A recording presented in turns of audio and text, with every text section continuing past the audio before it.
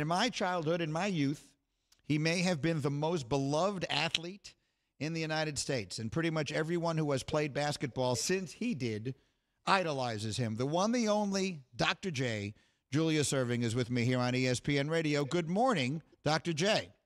Good morning, Greeny. How are you today? Well, listen, if you had told me when I was a kid that someday I would say good morning to you and you would call me Greeny, I would have said, I'm going to have the best life of anybody in the world. So there we go. You know, I told a story earlier, by the way, about you today that I don't know if I ever had a chance to tell you, but I'm sure you haven't heard.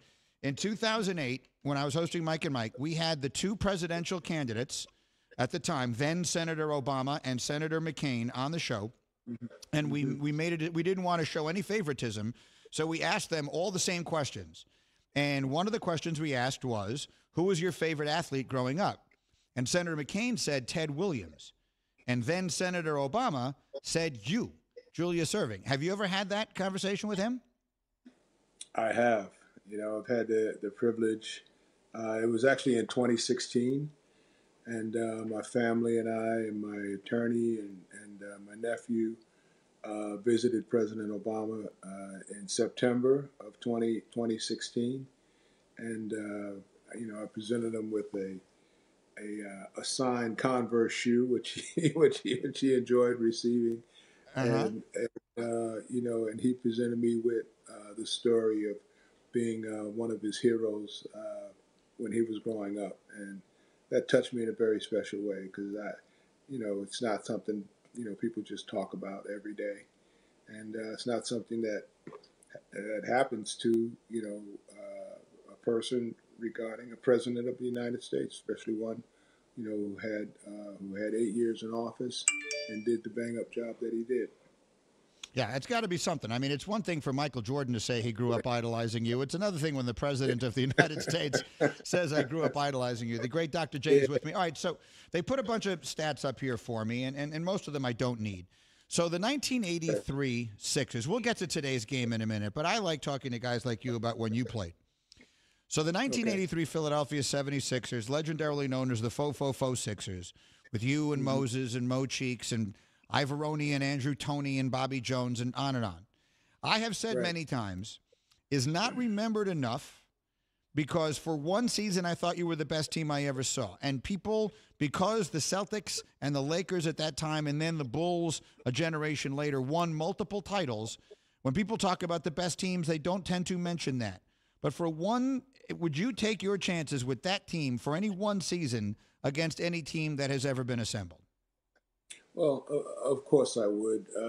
You know, I mean, I grew up idolizing the guys who came before me. You know, Bill Russell and 11 championships in 13 years.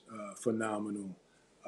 Oscar Robertson, the Big O, you know, even though he only had the one championship in Milwaukee when he was playing with Kareem Abdul-Jabbar or whatever, still pound for pound, probably the best of the best. And, you know, Jerry West, Elgin Baylor, Wilt Chamberlain. You know, I'm never going to really put anybody ahead of those guys. When I pick my all-time team, I mean, you know, I love watching LeBron and Magic and Larry Bird and Kareem and Moses. But, you know, when I was 15 years old, I said it's West, Baylor, Oscar Robertson, Jerry West, and Wilt Chamberlain. And, you know, next week I'll be 71. That's still my team. That's my first team. Everybody else starts with becoming the sixth man and 6 through 10 and 11 through 15. You know, you know, I'm one of those guys, one of those principled guys. You know, your principles guide you and your values. So I value that team more than any other. And you know, that's an all-star team when it comes to teams that got out there and won the championship. Nobody's going to beat 12-1. You know, I mean, it was 4-4-4 and one loss to Milwaukee, which was our nemesis, and we're not that mad at that situation. But nobody's going to beat 12-1. I think the Bulls were 16-2, and there are probably a few others who have lost 3 games or 4 games or whatever. But until somebody beats 12-1, they should put us in the #1 spot. You guys are awfully good. The doctor is with me, Julius Erving. Let me ask you this. When we talk about great players now, a big part of the conversation is how many rings they have, how many championships. That is such a huge part of the way we identify and judge, value the greatness of players. What do you think of using that as part of the evaluation of a player's greatness? Do you think it's the championship should be as important as they seem to have become when we evaluate a player's greatness? Well, I think ultimately, you have to have the crowning moment, where you're a champion. As far as champion multiple times being the determining factor, in team sport, it's a little different than golf and tennis. And, in golf you can win a major tournament, and it takes you Thursday to Sunday to win a major tournament. In basketball, it takes you September to June to claim the major, and then you need 11 other guys who are in sync with you, who make it a reality. So I think in team sports, we are groomed and we're trained and we're focused on the ultimate prize. Used to be a lot more so back in the day than now. I mean, I see the celebration now, and I remember, I might do something spectacular, but I wouldn't dare celebrate until riding the bus back to school if we won the game. if you didn't win the game, you just get on the bus and shut up. It's like, all right, we got practice. We got practice when we get back, or we got practice the next day, or whatever. There was no premature celebrations, and now there's celebrations. I mean, every play is just like, doing something that you trained to do, you work so hard to be able to do, and then when you do it, you got to let out this growl or this groan or bump your chest, or jump up on the scorer's table and wave your fists and whatever. So, I guess it's counting every second of every day and, letting it work for you in terms of how it affects your emotions or whatever. So, guys are winning championship every week, based on some of the reactions and some of the highlights.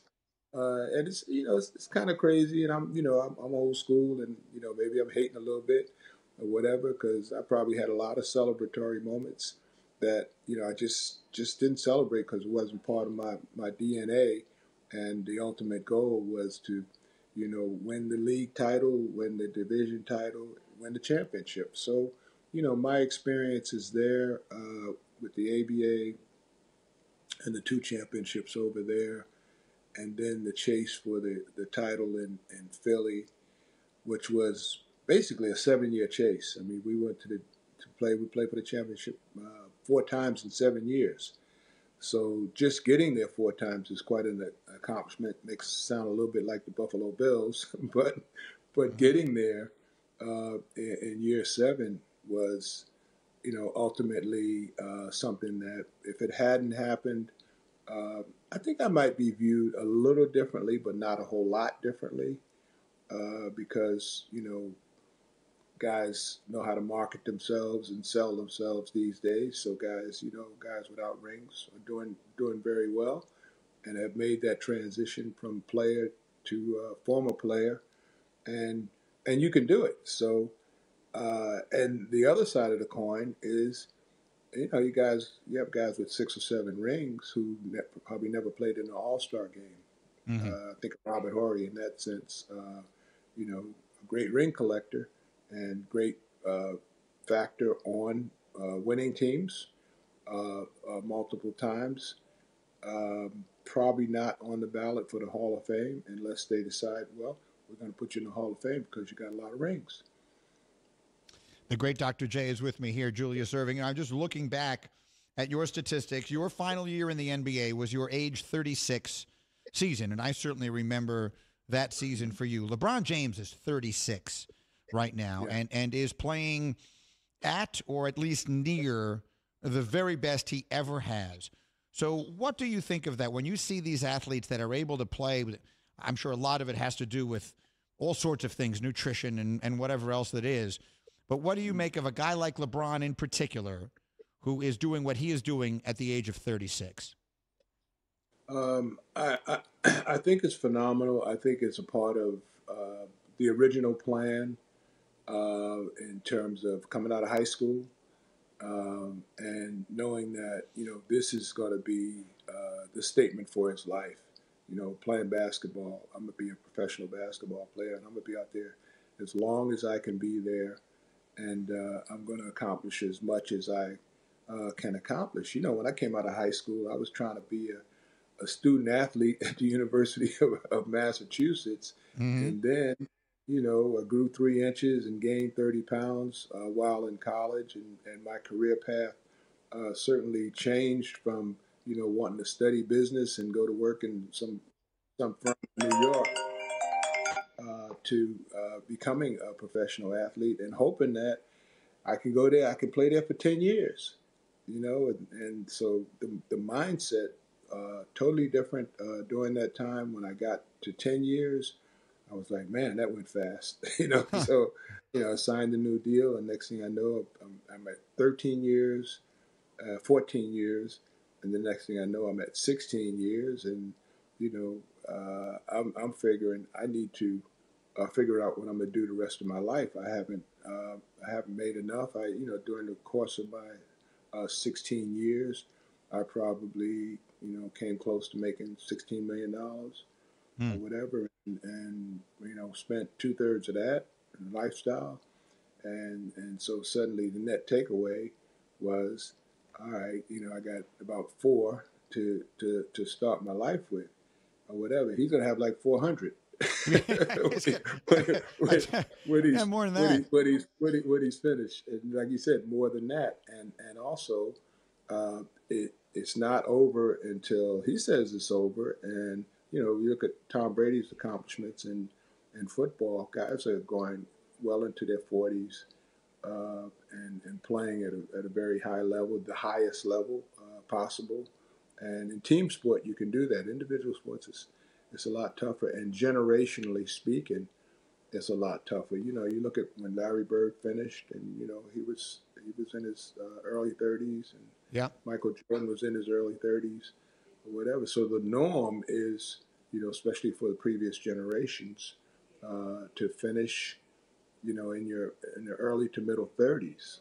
So LeBron is a phenomenon, and I think he put a fire under Carmelo Anthony, because we came in together, and shoot, I'm hobbling up and down the court, and this guy's in the ballots for MVP. So he tightened up his game and got on a nice program, and now I see he's playing better. So LeBron is the new model. Dr. J, it is such a pleasure to talk to you. Thank you so much. A happy early birthday to you, as you mentioned. This is coming up next week. It's great to see you. Thank you so much. We'll check in again soon. Be well. Thank you, Greeny. Thank you for watching ESPN on YouTube. For live streaming sports and premium content, subscribe to ESPN+.